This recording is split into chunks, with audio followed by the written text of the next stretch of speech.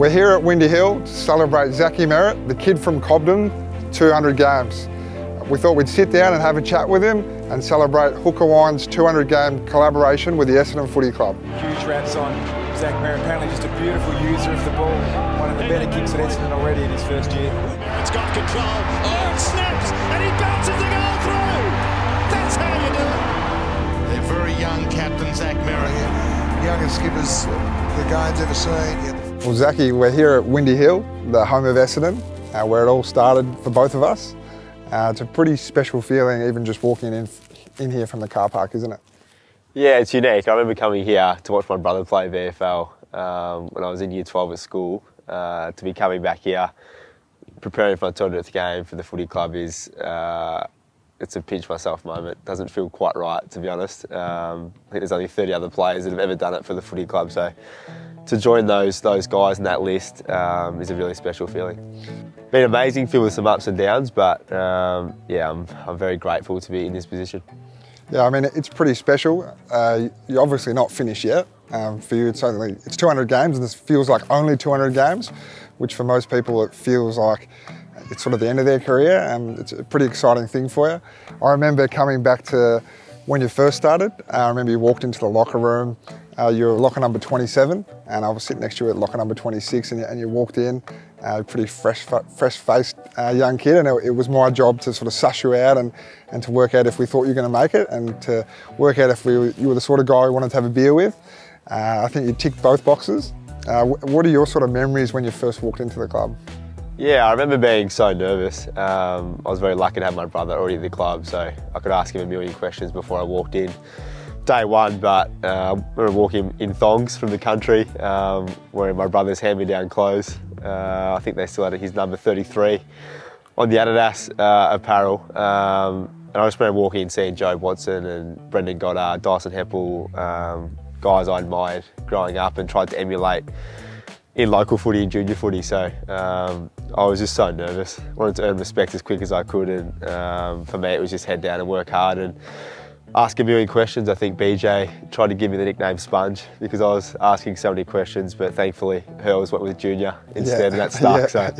I'm very grateful for Hurls for bringing that one. But yeah, early memories, I think, was just being fresh at the hangar. The club had just moved, white walls, felt like it was sort of all new, and I was a part of that newness in the club. So yeah, I was very lucky to have amazing support around me straight away. Well, it was probably a bit of a blur for you, but I remember your first training session. I remember about 5 minutes into training, Alex Brown ran up to me and he goes, "He's going to make it." And then about 10 minutes later, Joe Watson walked up to me and goes, "No, he's going to make it." And then about 20 minutes later, BJ walked up to me and goes, "Don't know about this kid," which is classic BJ. Classic BJ, yeah. But you probably didn't realise what was going on behind the scenes, but we couldn't believe your attitude and your sponge and asking questions. And a lot of young players come in either very shy or almost arrogant, and you were curious and confident and asking questions, and very different to your brother, who was very quiet. You're sort of the yin and the yang in the group, and both complement each other. But yeah, I think the way that you went about it certainly has set you up. Yeah, I think growing up in the country, mum and dad, very hardworking, very humble people, instilled hardworking values into me and my brother. So I felt like when I got to the club I didn't probably belong, and I probably wasn't good enough to be there at the time, but I felt like I had to do the work, and the guys above me or ahead of me knew a lot more than I knew at that time, so I wanted to get all the information out of them as quickly as possible. Had so many questions, and also felt like I was so far behind in my fitness, and I needed to spend a lot of time, a lot more hours than other guys just to catch up to them and compete with them guys. But I remember having a list of 40 guys on my phone and trying to tick them off one by one by round one to get in the first 23 players, and luckily I was as sub, so I just scraped in, but thankfully Bomber seen something that probably other people didn't see. I think a few others saw it as well, mate. And just on your family, how big an influence have your family been on you since you started? I know I see your old man walking around Albert Park on game day with a big smile on his face, and I always ask him where he's staying, and he always goes, "Of course I'm staying at Zach's house." How good is it? How good have they been for you? I think growing up in a really small town with only 1,500 people, the footy club was the heartbeat of the town. Dad was the local coach and then the Auskick coordinator, so I followed him around everywhere. And then my brother being 2 years older, I would have been a very annoying younger brother, I think.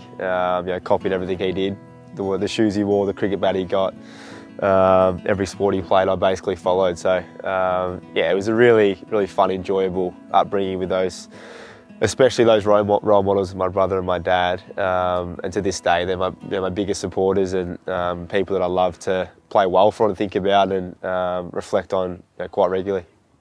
And also that left leg of yours. So to bring that up, it's obviously brought a lot of us a lot of happiness over the years, including all the Essendon fans. There's a bit of a running joke that Peter Wright's just bought a new house in Middle Park, and that probably wouldn't have happened without it. Have you taken insurance out on it? How have you developed it? Where has it come from?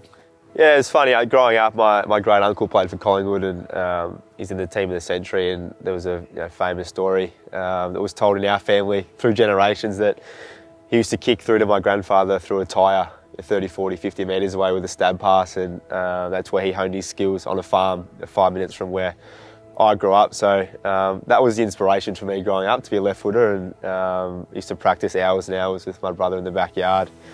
Over and over, trying to be Chris Judd and Ben Cousins and all these amazing players when I grew up. But I don't know, it just was hours of practice, and for me, I love kicking the ball to forwards and setting up score assists and goal assists. So that's probably the biggest joy I get in footy. Yeah, I think obviously the fans appreciate it, but I certainly appreciate it late in my career. I think the last 10 games you probably kept me going and kept me out there. I know when you got the ball or Waller gets the ball, I'd lead 1 or 2 seconds earlier because your decision making and your ability to load the ball and make decisions on the run at full pace. There's not many players that can do that, so thanks mate, you kept me going, kept me going a bit longer. I'll keep you rolling.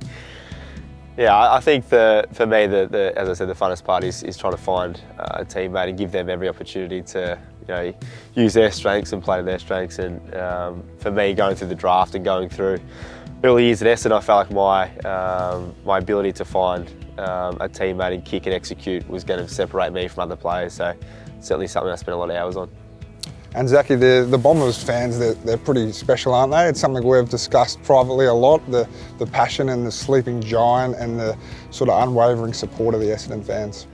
Yeah, I mean, the Bombers fans are, I think, the most loyal fans in the competition. They're so passionate. They've been through some very trying times and have always shown up to games and training sessions to show their support, which I love. And there's nothing better than running out first in front of the crowd, going through the coin toss and hearing that roar as we do our final address before the game starts is something that I love. And yeah, it still gives me goosebumps. Even talking about it gives me goosebumps, thinking about how good our fan base is. And he's a bit of a sleeping giant at the moment. I'd love to awaken it fully and get back to some success on the field and emulate some of our past champions moving forward. Yeah, I mean, I'm with you on the fans thing. They're amazing, and the passion and the love they have for the club, similar to what we have. And I think on par. I know a couple of weeks ago when you guys lost to Port Adelaide, I saw you the next day and you hadn't slept and you were still killing yourself over it. And then I saw a fan that afternoon in the street and he had the same thing. He hadn't slept and he was killing himself over it. So I think the day that you guys get there and you're getting closer and closer to the success you're chasing, I think it'll be one big celebration altogether. Yeah, for sure. I think the connection is growing really quickly at the moment from the players to all the fans and the whole club environment, not only in Victoria but nationwide. We've got such an amazing following from Sheeds back in the 80s and 90s, growing the club. So we love playing in front of our fans, whether it be in person or on TV. And we just want to make sure they're all passionate and cheering and supporting. And in return, we're working extremely hard to give them stuff to celebrate. And as far as the captaincy goes, it's a pretty incredible honour to be the captain of Essendon. It's something you didn't necessarily aspire to. It's maybe something that was bestowed upon you. I know that you probably felt like you were ready and you did a fair apprenticeship, but it's a whole other thing stepping into the job and actually doing it. How have you found that experience stepping into it? Yeah, it's obviously fitting being at Windy Hill today. When I see names on our locker or when I walk through Windy Hill, when we come back on occasions to see Danaher, Watsons, all the way back to Hutchisons and Reynolds, to have my name semi alongside those guys, it just doesn't quite feel right. It's a very humbling feeling, and yeah, to run out first with the Essendon Footy Club is something that I'll never forget and won't ever take for granted. The roar of the crowd is something that's so special, and I think, as you mentioned, it was sort of, I just played and trained as hard as I could, and the fact that I've now been recognised as captain is a massive honour, but it's not something I probably felt comfortable with or ever thought was going to happen. So it was a long apprenticeship, and yeah, I'm happy and fortunate to be in the position now, but still feel like there's so much growth moving forward as well. You've obviously relished into the role, and we can all see from the outside how much of an impact you've had, but what's been the biggest surprise being captain, or what's been the things that you haven't expected? Yeah, there's so many extra commitments that I probably didn't realise was going to happen as much as it has, but I think the biggest one for me has been the ability to encourage, help, support teammates. I think when you're just a player, you're so focused on your own game and making sure you perform the best. I think as captain, I've probably released the shackles a little bit on my own game, and that energy's gone into teammates, which in turn's probably enhanced my game as well. So I'm feeling quite comfortable in the role, but yeah, I'm sure as we improve as a group and these younger guys come on as well, it's going to make my job easier and easier. So Zachy, 200 games over the last 10 years. There's a lot of special moments that must jump out at you. What are the sort of ones that jump out of you straight away? Yeah, I think for me the best moment, or what makes all the hard work and sacrifices worth it, is that 5 minutes after a win, being in the rooms with all the boys, all the staff that put in so many hours. It's the best moment and feeling I think you get. Given 10 minutes later, you've got to move on to the next week. That 5 minutes is amazing. And then some of the wins I've been involved in, to play Anzac Day and win that is amazing. Dreamtime win this season was phenomenal, to see Sam Durham kick a goal. But probably the year that you guys weren't there, we felt like we were playing to get you guys back, and we felt the crowd got behind us, and I think we only won 3 games that year, but the way we were going about it and the feeling in the club to play in a certain way, to inspire you guys to come back, is something that I still think back and reminisce on probably the most. The club was going through some pretty trying times, and to get us back on track was something that I feel pretty strongly about, and yeah, very proud of. Something that worked, and it's probably lost on a lot of people, was the impact and what you guys did at that year at the club, and also the growth that you guys had to step up and be leaders that year. I know Waller really came on as a player that year, and there was a few silver linings for the club long term, and hopefully it's helped you with your captaincy and kept you instead having that experience early on. And I know BJ that year had a pretty big impact on you too. Is that something you found? Yeah, I've had a number of amazing role models, both in and outside the club throughout my whole career, but BJ was a pretty special one. I think had a lot of similarities and other things quite different, but he was someone I was able to ask a lot of questions. He'd seen and done a lot of things that I want to do, and in that year especially, he was an amazing role model to see how he captained in such adversity, in such trying and stressful times. He did it so calmly, although he's not the most calm bloke, he did it so well, and gave me a great roadmap for how I wanted to go about my captaincy. And he's still someone I keep in contact with regularly, and still ask him a lot of questions about footy, the way he sees the game. And something else a lot of people wouldn't know about you is you're quite the businessman off the field, sort of in the LeBron James or Naomi Osaka, building your own empire. You're the ambassador for the Grand Prix, you own a part of a soccer team, you've got many other business investments and ventures going on. Where does that sort of come from, and what drives you there? Yeah, I think I've got an appetite just to learn and get better and be more well-rounded. I think being at Essendon as well, it's such a big club with a big profile, but meeting some amazing people throughout my last 10 years has given me some great opportunities, and I'm a pretty driven person in footy, but that's sort of the way I live my life anyway. So I'm equally as excited to finish footy as I am to be in footy at the moment. There's so many amazing things out there that I look forward to embracing when my time is done. But for now, it's sort of tipping my toes into different aspects of life and business and study whilst I can. Although time can be difficult at times, it's enjoyable as well to take my mind off footy. I think you've still got a fair few more years till you have to worry about that. Yeah. I mean, looking forward, there's obviously, you can see what's with the change under Brad and what you guys are building now. We can all see it from the outside. Fans and past players, how exciting is what's ahead. What do you sort of see ahead in the next few years? Yeah, I mean, I always aspire to win a premiership. That's the #1 goal for me, and always has been. So that's still at the top of my list, and I know they're so hard to get, but I feel like we've got really good stability throughout the club at the moment, building a program that's going to stand up against most footy clubs, I think. And although we've got a long way to go, I think we're on the right path to getting back to being a really successful club on and off the field. And yeah, the goal for me is not to only win one, but win premierships and be in finals contention every year. Is a strong aspiration and ambitious maybe, but that's where I want to get the club to. And for me, being one of the older players now, I feel like creating an environment for all those younger players who have amazing capability and talent, to give them every opportunity to succeed individually and then as a team, is where I see my role. So in creating that environment, that premiership winning environment, are there certain individuals in the club and certain people that you lean on mostly?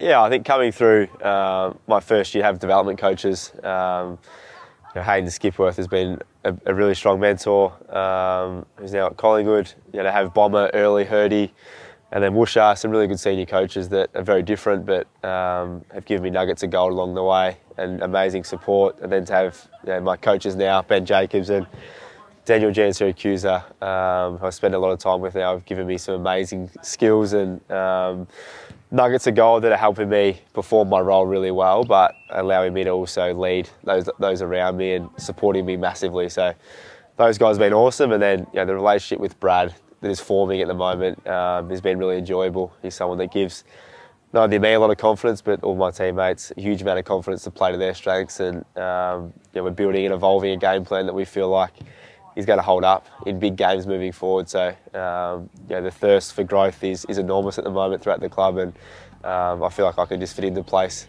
around that. Yeah, as far as 200 games goes, at Essendon, 100 games you get your name on the locker, which is pretty special. And I remember when you got offered the number 7 originally, you were sitting there and you said, look, I'm going to stick to number 27. I want to keep, get 100 games on the locker, and it's a big thing. And I looked at you and said, I don't know about that. The best players wear the lower numbers. And you just looked at me once and you grabbed your bags and you walked across to number 7. And I thought, probably shows how driven he is and how far he's going to go. And since then you played 150, and that's a life membership at the club, which is pretty special. And then sort of 200 onwards is, I think, takes you into that elite category. And part of that celebration and celebrating players properly is having your own wine and having your own wine after you. And this year's vintage, we're doing 500 bottles, which is a limited edition. And they're the sort of 500 best bottles from the vintage, 2022. And ironically, a lot of the grapes are from row 7, which I think is pretty special, which seems to be one of the best rows in the vineyard, which is pretty cool. And as far as wine goes, are you actually a wine man and into it? Are you a wine and cheese man? Or I know your partner Alexandra's had a big influence on you too. Is that something that you two undertake? Yeah, it's fair to say my palate isn't very mature. I'm not a massive wine drinker. I do enjoy it. You do like a whiskey, don't you? I do like a whiskey, but certainly probably as I've gone through my career, have started to enjoy some of the moments that have popped up the last sort of few years. I think the first 100, 150 games, it was just head down and you want more and more and more and want to achieve more individually and more as a team. I think now I'm able to enjoy my own success and my teammates' success and celebrate all the people around me that also support me and allow me to succeed and thrive in what I do. It's obviously a very taxing job. It's pretty selfish at times, but I feel like those around me allow me to flourish, and hopefully this wine is a celebration, not only for me, but a celebration for all those people who have supported me, and I do look forward to having a wine with all those people.